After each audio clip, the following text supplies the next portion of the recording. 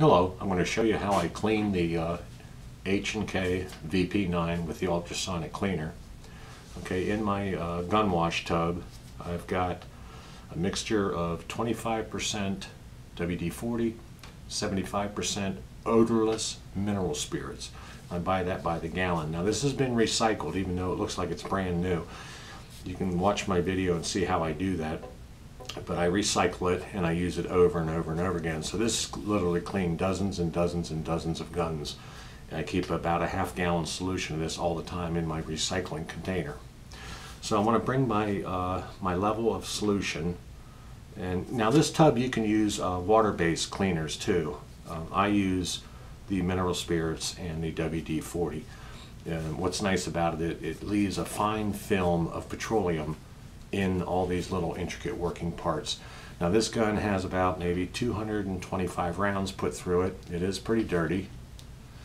And I'm going to go ahead and place everything in my wash tub, but you want to make sure in your ultrasonic cleaner, and this is from Harbor Freight. You can get these, they're relatively inexpensive. And this is the 2.5 liter ultrasonic cleaner by Central Machinery. And I think I paid $75, $80 for this at Harbor Freight. But all my guns get cleaned in the ultrasonic cleaner because I go through so many cleanings a week, on an average 8 guns a week. So what I'm going to do is I've broken the gun down, basic field strip. And nothing else needs to be taken. Backstrap does not need to be taken off. Front sights do not, rear sights, nothing else needs to be taken down. Just your basic field strip. So what I'm going to do is I'm going to start by placing my gun frame in. Now this tub is a polycarbonate tub. It's available at fixedvictory.com. It doesn't look like it'll fit in here, but it will. You want to make sure your water level comes up to close to the minimum mark. With the tub in there, you want to make sure it at least comes up to the minimum mark. And that required that much water out of a 16.9 ounce bottle of water. So I'm going to go ahead and place my gun frame in. Now what I'm going to do is I'm going to take my magazine well brush and I'm just going to lightly hit a little bit of powder down in the magazine well, not much, but I want to do that before I put it into the ultrasonic cleaner. Okay, now that that's done, my solution level only comes up to just a little bit past the base of the trigger here. You don't need to come up any further than that. All your working components are right up with about 1 inch all the way along the gun frame. So I'm going to set that in there. I'm going to then place my slide in and my guide rod and my recoil spring is going to go in. Okay, so now I'm going to take it and place it into the ultrasonic cleaner. I set it for 480 seconds. And I'll see you back in 480 seconds. Okay,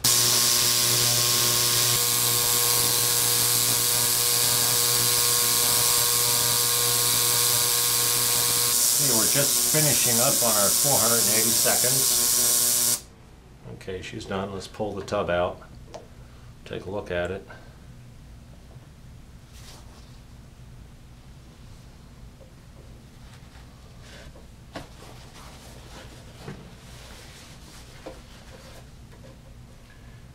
You can see how dirty that solution is. So you're really not actually cleaning. All you're going to do is dry all the parts off. The ultrasonic cleaner does all the cleaning for you. So the first thing I'm going to do is I'm going to pull out the gun frame, let that drip for a minute.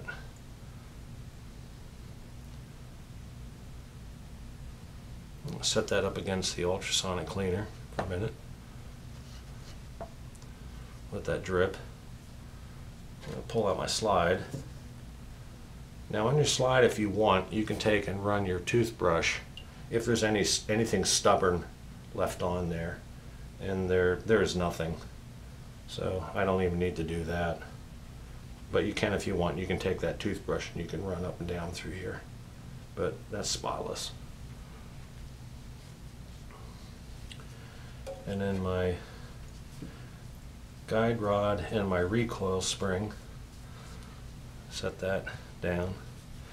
Okay, at this point it's just drying everything off, but I wanted to show you what that looks like. That's what's in those little springs and all those little mechanisms inside that frame.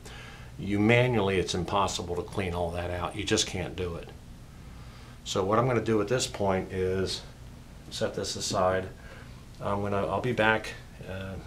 You're not going to notice the difference, but what I'm going to do is I'm going to take these parts out in the garage. I'm going to use my air compressor. Now you can use canned air to blow everything out, but that gets expensive after a while. So I use my air compressor in the garage. So I'll see you back as soon as I blow all these parts out, and then we'll finish hand wiping everything down. Okay, now that I've blown everything out, the gun there's no bleed anywhere. It's completely bone dry, but there's just a mild film of petroleum in all these intricate parts. And on the magazine well, I wanted to show you, if you take a half sheet of paper towel. Now I use the Viva paper towels. They work great. Actually, I use the Viva paper towels for cleaning my barrels now too. But if you just take your magazine well brush and just roll a half sheet up, and that is perfect for this gun to stick up through the magazine well, and then dry that out real good. And you might get a little bit of powder that was down in here, because remember I brushed it with the magazine well brush. But remember, your solution level, you're only up to here. So your side straps, your back strap doesn't need to come off. There's no bleed coming out of there. So your level of your solution is right at the base of the trigger here. But you might get a little bit of gunpowder out of there, but no, not really. It's pretty much spotless. So the gun is just completely spotless. There is nothing in this gun frame, absolutely nothing.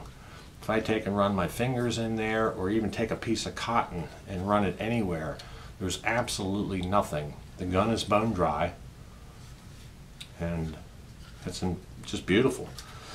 The slide itself, if you take a look at the slide, get a close look at that. It's like factory brand new.